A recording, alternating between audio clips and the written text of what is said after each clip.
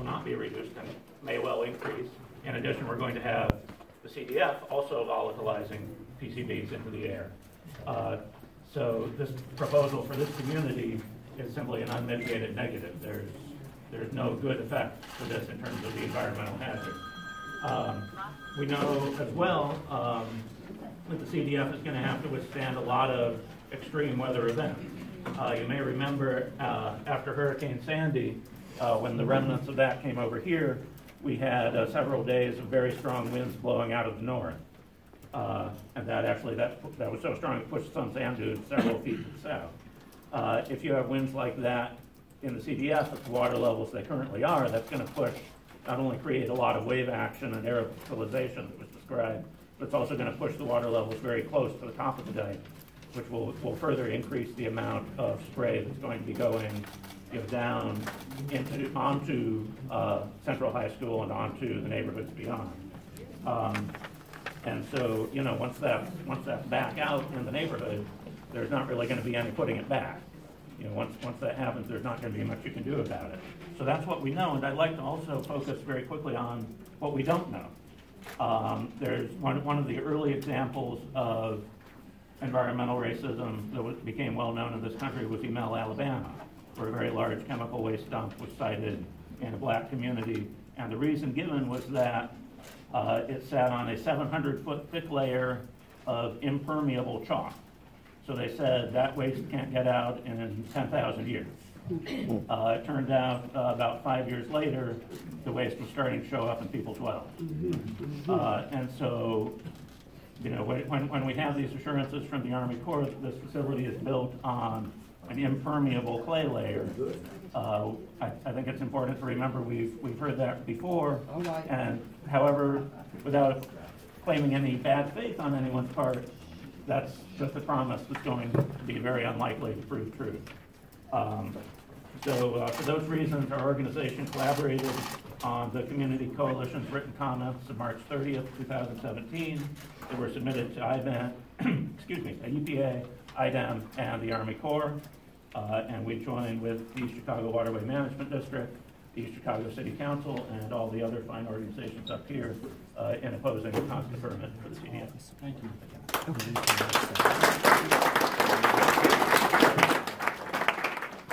Next, Vanessa Orange.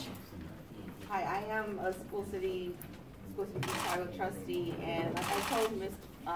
Reverend Rivera, I'm here, one, trying to gain knowledge for our school district in a sense, because I know our students obviously will get impacted immediately. With the lead crisis that we had and seeing all of our students having to leave in Chicago, our biggest task is trying to entice families or schools or children to stay in the city of Chicago. And one of the things that our superintendent, her idea was to make a facility for preschool students near the Central High School, which now is going to affect the younger minds of the students of the city of Chicago. And I think as you start inputting the toxins, as we saw in Calumet region or the Calumet area, putting that into a student at a young age obviously is going to affect them now. And that to me, and I speak for myself right now, is obviously very concerning. It's also, by putting this out to the community, to different communities, that also does not allow students to want to come, or families to want to come bring their students here. And our city, as I think School City and Civil City, we want to bring progress. I think we all feel that way. And the fact that we're trying to find a way to keep students out of our school city, it's very damaging. I'm here, obviously, just trying to get some more information and take back to our constituents, just so we can make sure we know and gain knowledge and keep, obviously, that out. I told Reverend Rivera, it's also very serious because of the fact that I grew up 2 blocks down from Central High School. So this is obviously going to affect my parents who still own a home there, who plan on living there still. And myself, I just purchased a home. I have 2 kids who are young, I have a special needs kids also. And this is all going to affect them to a different level. And again, this is not something we want for our younger youth, who eventually will be the ones sitting here fighting against something else. Okay, thank you.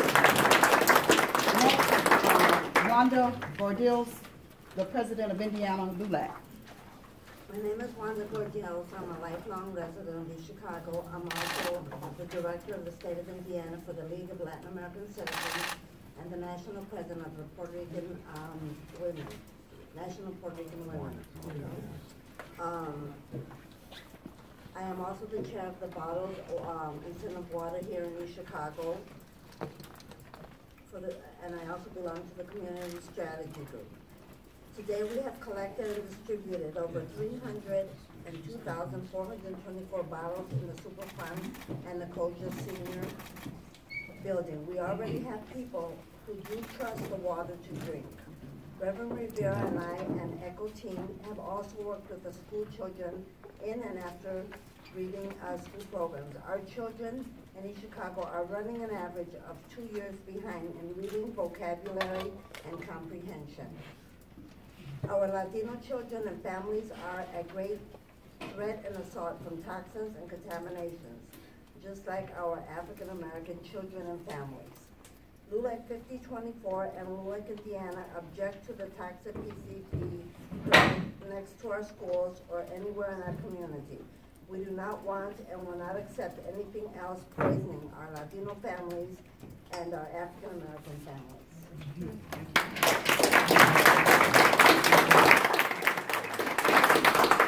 Next, we will have Marta Frank. She's with the Rebel Bells, and she is a youth leader with the Community Strategy Group. She just came from Washington, D.C. Just right. Just from Washington.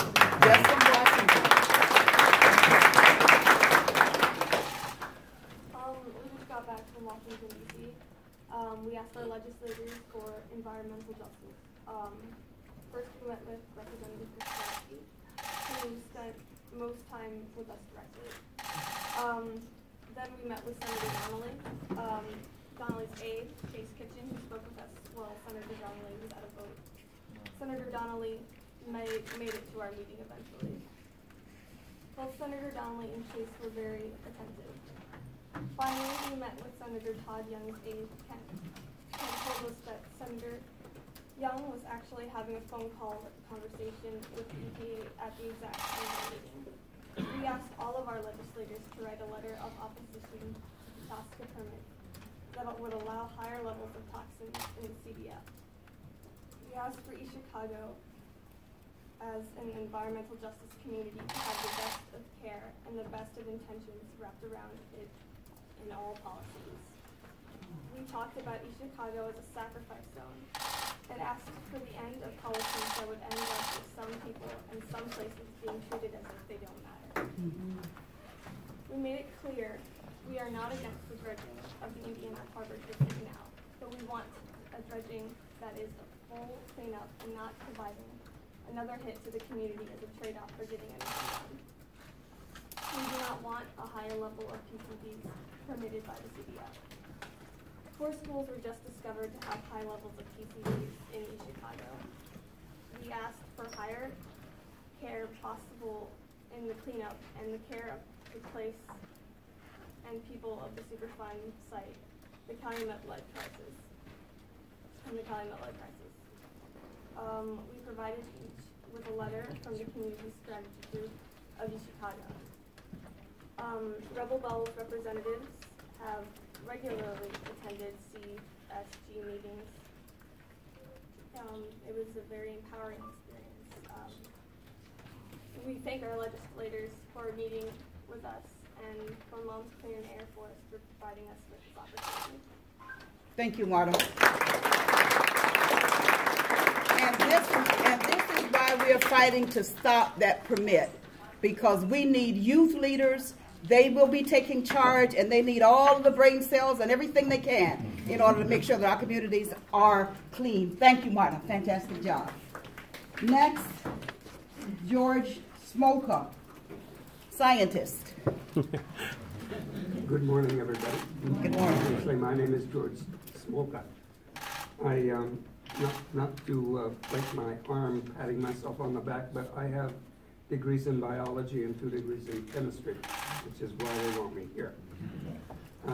One of the problems with this material, PCB, is it can be very easily converted to dioxins. I think everybody here remembers Love Canal. By a simple oxidation step, which isn't all that simple, but I'm not going to go into all that. You can convert it to forms of things called dioxin-like materials. I don't think I have to tell you what the long-term effects of that is.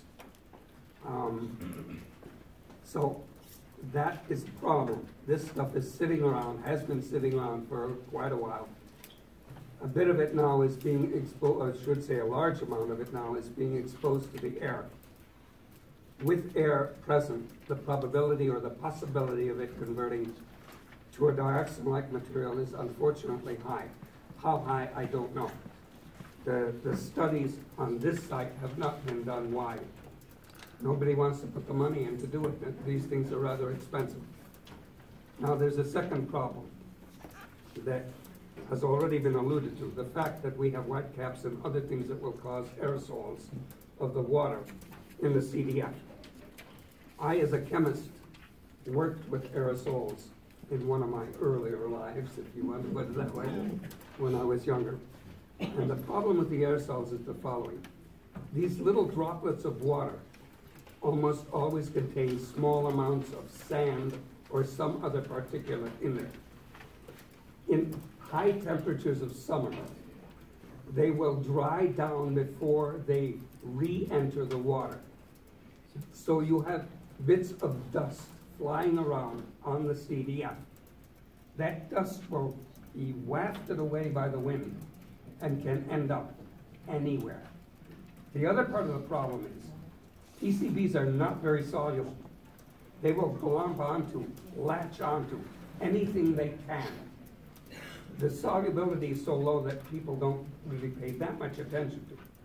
But once that dries down, it will grab onto that piece of sand or piece of dirt and be part of the dust that is blown away. As it's blown into the community, it settles on everything. It settles on your sandwich, it settles on your morning cereal, and we're going to have a problem of constant recontamination and constant exposure to the people, at least in East Chicago, and who knows how far away.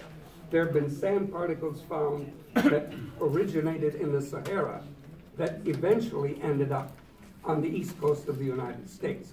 How far is this stuff going to blow? How far in District 1 is this stuff going to blow? We've got a problem. We have 675,000 people in District 1 and about 29,000 people in East Chicago. Okay, now who is at risk? The people that are at most risk because of the known birth defect effects of PCBs are young women of childbearing age. If you calculate that for the city of East Chicago, that's approximately 6,000. Not all of these women are going to get pregnant, but there is a risk. And I think we want to reduce or eliminate that risk. And therefore, I am very much in favor of saying no to this permit. Thank you.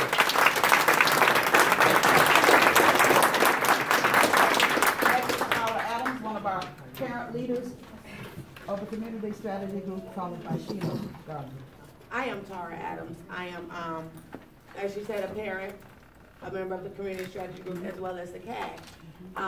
Most importantly, I am a lifelong resident of East Chicago, who was just living in West Calumet, so I was one of the ones that was displaced.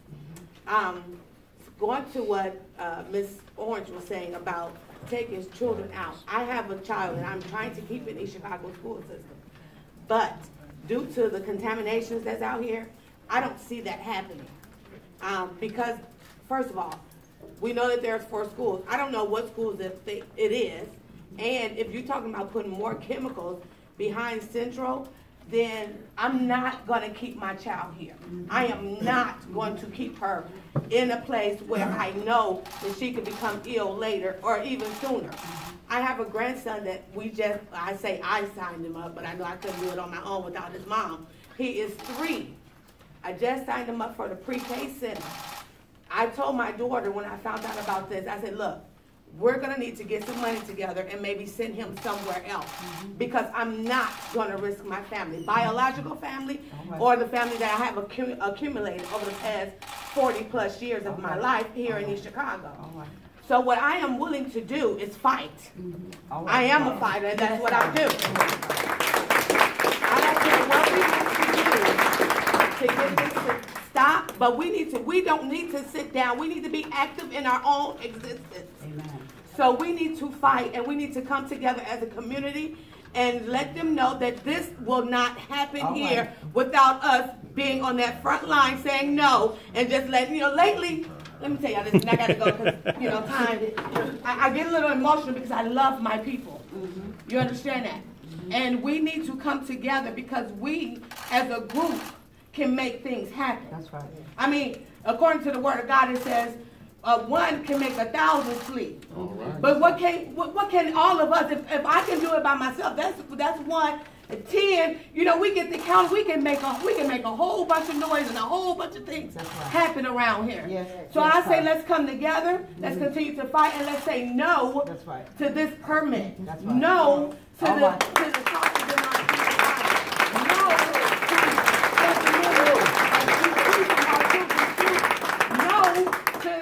health that will be detrimental. My mom right now is 65 and she's on oxygen for the rest of her life. Been here since 1955. No to that. That's right. No, we want to live. That's right. We are not disposable, and our families love us.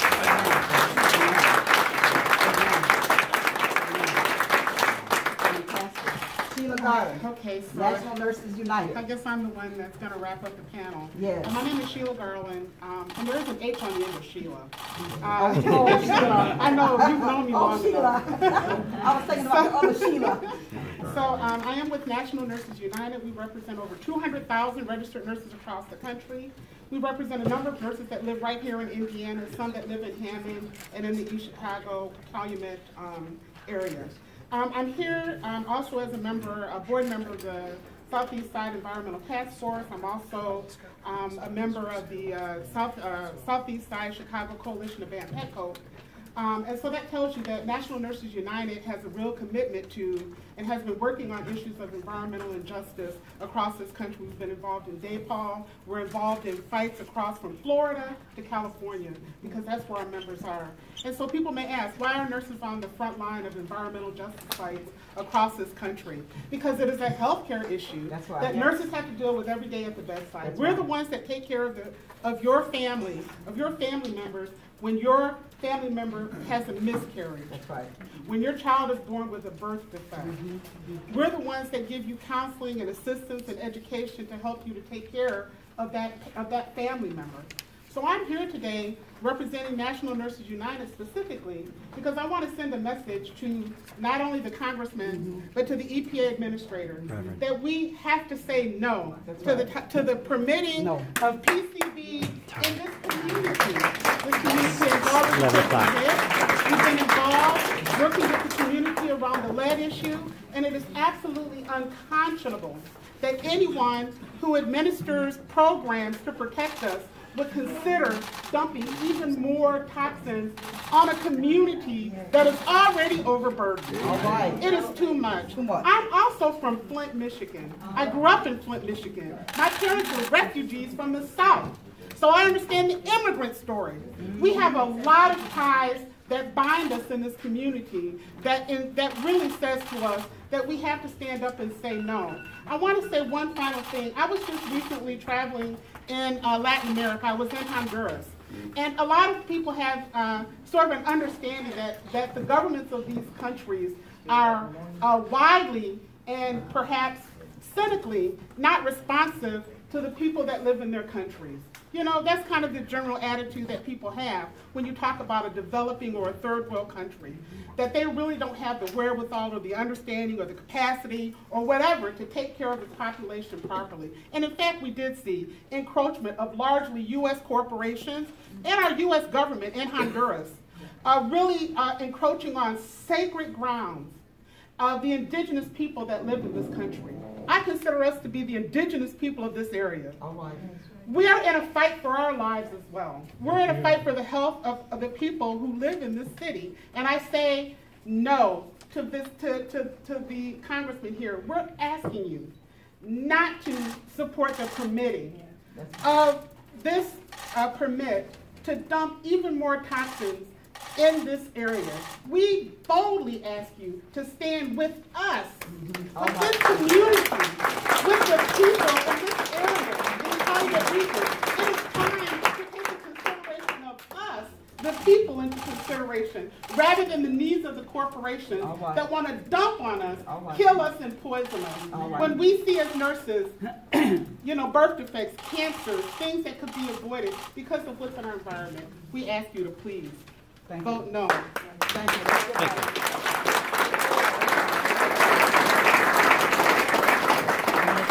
Yeah, let's give our panel a hand, and we have a letter.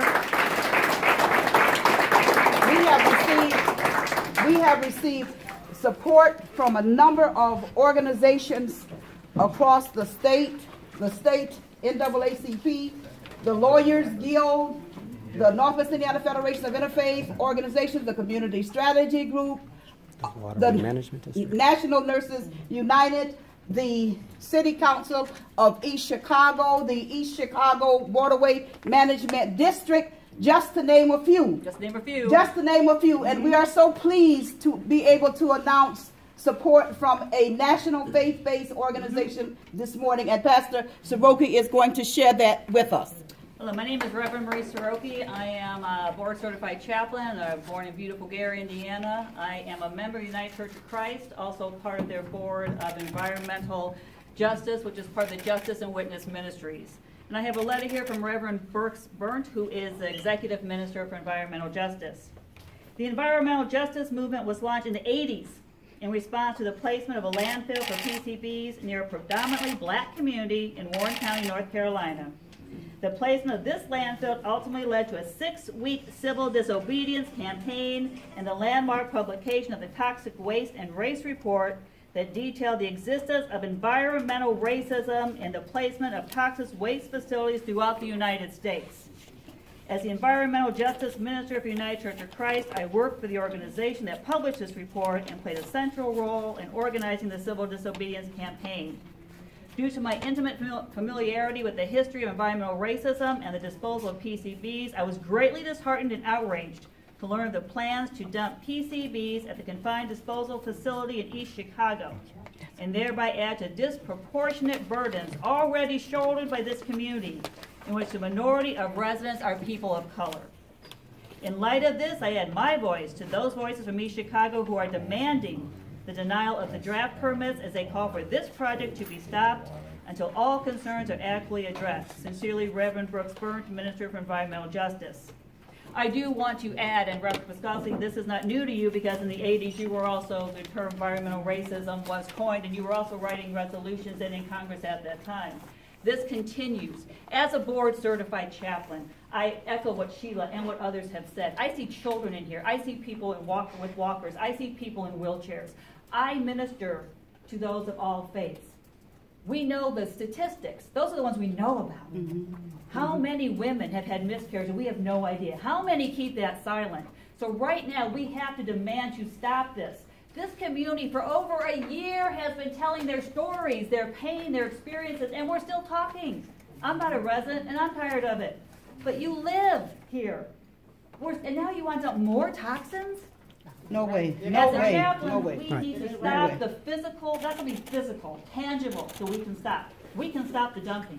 And only then can we get to the moral trauma injury that our residents and our community have sustained, and it's environmental racism, and it has to stop. We need to address the needs of this community emotionally and spiritually. But right now, You have the power to do something physically.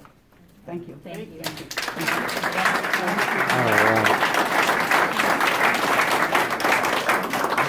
Congressman, we have come to the point in the meeting because we have done this presentation for you. We know that you have had a vested interest in the CDF. All we want today is that you will support us in writing a letter and saying now that you object to the PCB permit, that toxic permit in East Chicago. That's all we need. That's all we don't need to hear anything else. Yes or no? Yes or no? Yes. On my block, I live on 4303 Homeland. In the last 4 years, there have been 4 people that died with cancer. One of them was my husband. All right. One of them was my husband. And I'm tired of it. They tried to put a dump there 20 years ago, right there on Garland, and we bought it. Yes. And there's one lady, she had breast cancer, and she has 2 small kids. And that's right on just one block on Homely, 4300. And we have been hearing and that. now we're starting to You're the wonder, gentleman. my daughter's been telling me, check into all of this and see if this has something to do with my husband's death. So our community is sick and tired. And you lost your wife? I lost my wife. She was a teacher for 42 years in East Chicago. Okay. I stayed next door to West Side Junior High, which is now New Carrie Gosch. I've been there for 38 years. My daughter also has breast cancer. And 6 months after my wife had passed, my daughter was diagnosed with breast cancer. So last year was a tough year for me. I'm still staying by West Side, the New Carrie Gosch, but it gets hard to, I really don't understand why they continue on doing what they're doing to this community. Not only just myself, there's many other people that have been affected by cancer. And thank God my daughter's doing a little bit better, but she's in Dallas, Texas now. But we really do need someone to step up and help us out in this area, because I've been here all my life, and I've never seen a community more diverse, but yet we are still being thought as a poverty area that we've been dumped on, toxic, empty. You look at the room today and the diversity in the room. That's right. It's a matter about human lives. It's about human lives. And as the young lady right there said, I don't know if they have done a study. I stay on 140 of 607 of that little area of how many people have died of cancer. But we just need your help. We really need your help. So, we need to hear from you. We need to hear from you. Okay. Yes or no? We realize the time is of the essence because you said you have to leave at 11. Okay? And Reverend, I appreciate the courtesy. I would assume that Mr. Lopez can text ahead and tell people we'll be about 20 minutes late. If you would, I can answer your question directly. What I would also suggest, if you don't mind, because it's not my program. I would like the question answered directly The answer first. is no. Or the answer is no? No, that I will not sign a letter saying I am opposed to the permit. Why?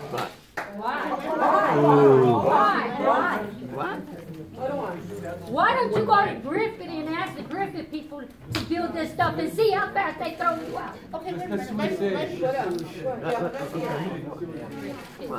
If I could, and I would like to take a few minutes of your time to explain my answer so you know where I am. One of the things before I begin, I would ask, and again, it's not my form, if there are others in the room who would like to say something at this point in time. I think that people came here to hear from you. People have been talking about this. We've been hearing about people dying. So let's hear from you. Okay. And are people willing to stay a few extra minutes? And I know you have another meeting. 15. That meeting is not until noon. Are people willing to stay another 15 or 20 minutes? Yeah. We want to hear what you're okay. All right. They need to hear from Colleen as well. Oh, right. Not for 15 or 20 minutes, or we'll give you 10 minutes, because we have somebody else here. Okay, Yeah. That's a hard stop. let me begin by thanking everybody here. For some of you, it might be the first meeting of this type you have ever attended. For Colleen, it is not. And I would suggest for all of the problems we face, because I live in Gary, I was born in Gary, I represent every person in this room across Northwest Indiana.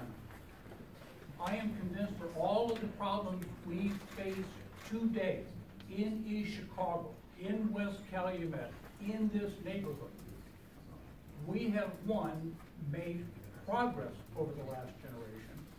And I would also suggest that your voice is being heard and you are being effective. Think about how many times the governor of the state of Indiana has visited the city of East Chicago this year. And we have Senator Randolph here, we have Senator Melton, we have Representative Harris. They are doggedly pushing the state every day on economic issues, on environmental issues. When was the last time an EPA administrator of either party has visited East Chicago, Indiana, with also both United States senators of both parties? You have captured people's attention and you are being effective. I would suggest to you I have spent not only my entire life in congressional office, but as a member of the congressional staff working to clean up Northwest Indiana. The only thing I would disagree with that has been said today is with my good friend, Senator Randolph. He mentioned about 30 years. And I know what he meant, and I'm not disagreeing with that. We're dealing with a century-long environmental legacy that we have got to clean up. I have two fundamental responsibilities. The citizens' health and safety in the 1st Congressional District in this nation, and to make sure people have a good job for themselves and their family. That's it. Everything else is secondary. I have a list, and I'm not, because I'm under a time constraint, but I'm happy to leave this, a list of environmental projects I have worked on all of my life, including the American Chemical Service in Gary, Lake Sandy Joe, 9th Avenue Dump, Midco 2, Gary Landfill, U.S. Smelter, Town of Pines in Pines. We have a project in Westville. Many of these are now, and it never should have taken this long, are completed. Never on one of these very serious Superfund sites, each one of these is a Superfund site, did I ever take a specific position as to exactly what should be done or not done, or what approach should be taken. I agree with a lot of what has been said. One of the things Tom said is that we ought to have an environmental dredging. I wish we could, Tom. I wish there was federal authority to do it. I wish we had an administration that wasn't trying to cut the Environmental Protection Agency by $2.8 billion as we meet. And we're going to try to turn that back next week in the Appropriations Committee on which I serve. I would also agree with Tom that I would hope that there is someday, sooner rather than later, not just for everyone in East Chicago and Northwest Indiana, but across the world, a permanent solution to PCB, as well as many of these other policies. So, Congressman, how come you don't want to sign this?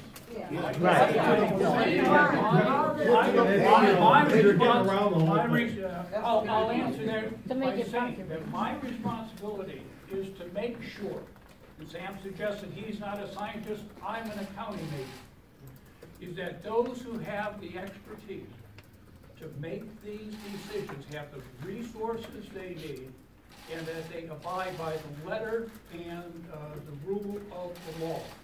The fact that they have come back in for this amended permit is an indication they know that this is a separate situation from the original dredging, and that they have to get permission.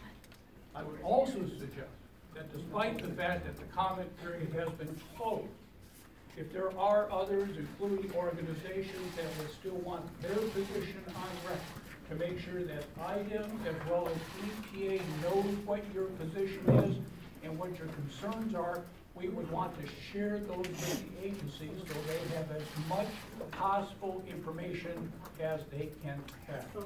Because I would also point out, as was mentioned by Larry, this is a witch's brew in the ship canal. To do nothing is wrong too. What I want EPA and IDEM to decide is what is the best and safest approach. One of the things nobody did. Go somewhere else. Go somewhere else. No permit. No permit. No permit. No permit. No permit. No permit. No permit. No permit. No permit. No permit. No permit. No permit. No permit. Support us or not? You know, I'm an old woman. I'm from Flint, Michigan, and I'm tired of politicians running around the block before they stand with the people that elected you. This is unconscionable. This is insulting to us. What you're doing. We've heard the program. We want you to stand with us. We elected you to represent us. We're telling you this is what we need you to do. How difficult is that to understand? Now we know how to vote. Protecting the people is the number one priority. That's the number one priority. The health of the people. You're hearing about folks, families dying, and you have the audacity, Congressman, to stand there and say to us that you will permit this permit. No, ma'am, I did not say that. What are you saying? What are you saying? The people need to know. Be straight with us. People are dying here, Congressman. I am telling you the truth. I am doing everything I can to continue. That is not an answer. Would you tell the EPA that you do not support permitting of this that's all we need. That's what we need. Question already, and what I'm going to do is coming. You have it dragged and put it by the schools. Don't be empowered. They should put your children. Right. We have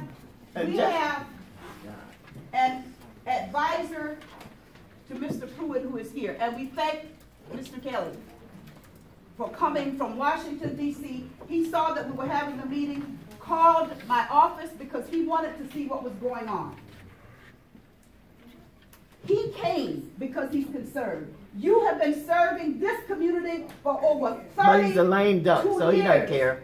He's not running again. He doesn't care anymore. It is about the lives of the people in this community. Wherever you live, you don't live next to a toxic waste dump. And if that is converted, this community has to live with that forever. It will never be anything but a 162-acre toxic, hazardous waste dump. Not to school. Would you live next to it? And if you say yes, sell your house wherever you live, and you come live next to it, bring your family. Would you want your parents? I know you love your family.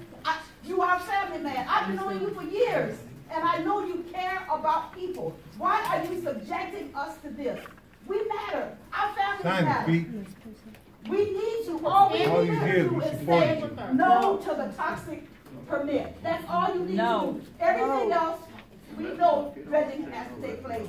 We don't want any more PCBs in that facility. That's all we need to do. That's an easy thing. All you need to do is say, EPA, as an elected official, I cannot support this permit. That's all you need to do, Congressman. The science, the science is here.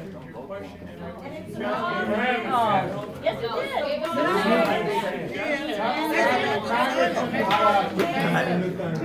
Reverend, we got Colleen Aguirre. This will create the largest PCB dump on the Great Lakes, okay? This CDF does not meet the siting, design, construction, and operational requirements of the law or the regulations. The only way they could permit it was through this risk-based permit, which we've shown you is based on, at best, a deceptive and misleading scheme using mothballs.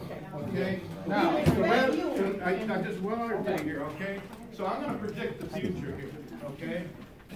The Reverend was nice enough to mention the Warren County PCB site, okay? What took place there?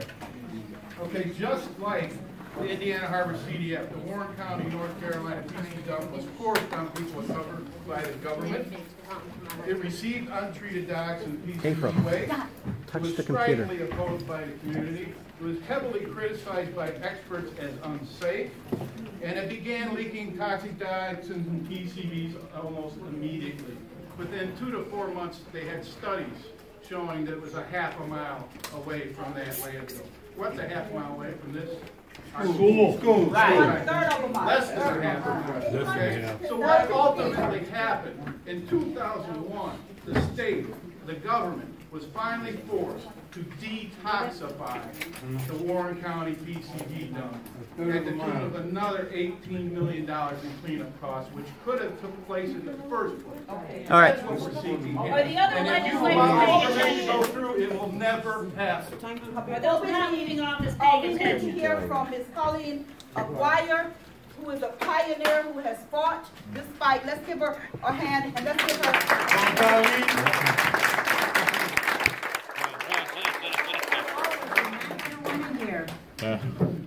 I'm going to tell you this. The EPA makes more money than God. Congressman, the original congressman, going back to our Congress, were not paid any money. They were just there to make sure that the average worker wasn't making more money than the congressman. Now you people make more money than God. I will tell you what. You people make more money. You people get to go to a VA hospital ahead of our veterans with your families, and our veterans are dying in the hospitals waiting to get there. Yes. We have given up our rights. I am the most American person you will ever meet, and I want you to listen to what I have to say. You are giving up your rights. You are doing it, and we are losing it because we are not united. I'll tell you what, I had 5 of the most fantastic entities in my life that made me the American I am. My mother, a young man when I was in his 8th grade, Johnny Rodriguez. His father came home from work one day, shot and killed his mother, shot and killed 8 of his brothers and sisters, and wounded him, and when he and one brother lived. He had post-traumatic stress syndrome before he was ever diagnosed. The next one was that I had was my husband's family. And I had to earn my way into that. When I married my husband, my mother-in-law came to my wedding in black. Thank God my daughter was born first, because you wouldn't have needed a DNA test. She had the black hair, the dark skin, because he was of Mexican heritage. Then, when my first son was born, I kept sending him back to the nursery. The doctor said, "Colleen, why are you doing that?" I said, "Because he's too white." He said, "You see that blueberry?" Said, "I put it there." And I said, "Are you sure?" "Well, thank God I took him home. He looks like my side of the family." The next one that was born was my second son, and he was a combination of both of us. Okay, and then last but not least, my last entity that made me the American I am was Martin Luther King and his wife, Coretta King. And believe me when I tell you this, Jesse Jackson was not at the head of the entourage. I was with him and his wife, Coretta King. They didn't like him, they didn't trust him, and she didn't like him at all. And he would not have been, and Martin Luther King said to me, Colleen, what is your heritage?" And I said, "Well, we were probably at Ellis Island longer than any of them, because they were rum runners in Scotland, and they were rum runners when they got here." And he laughed, and he said, "Well, be proud of your heritage, Colleen, but remember this, be more proud that you are an American." And if Martin Luther King would have lived longer, there would have been no NAACP or anything else. There would have been something like the OAAP, the Organization for All American People, because he said, "Be more proud that you are American." Which we're self-segregating. I got a letter from a lady that wanted me to sign a petition, Black Lives Matter. I thought, "Oh, you want better? All lives matter." Poor People's Campaign. That's what we would have had. That's right. Exactly. Everybody would have been an American. And he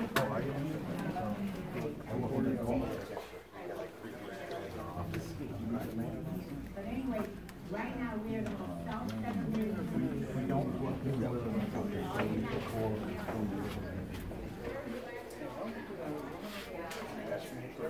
Yes, I understand. Listen, I want the whole And we need to sit down and talk about what to do. That's a whole nother day. I have something, because you know what, you need to try to fix this problem. My husband, listen, my husband died. He had 2 brain cancers. I mean, two surgeries in the brain that he's really trying to fight. And he wanted to stay here in Chicago.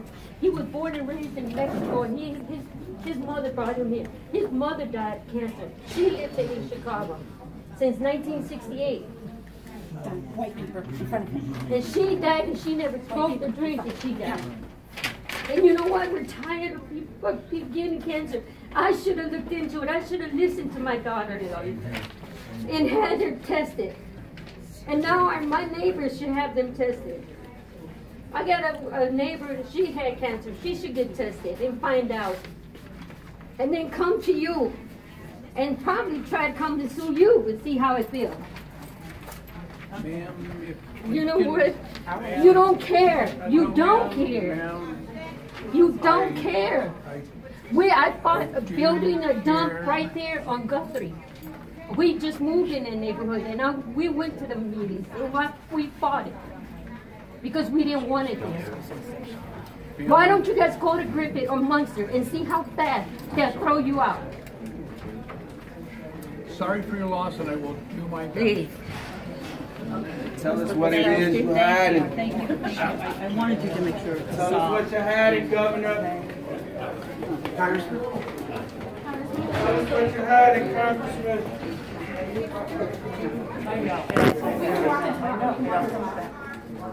Tell us what you're hiding, Congressman. It all comes back.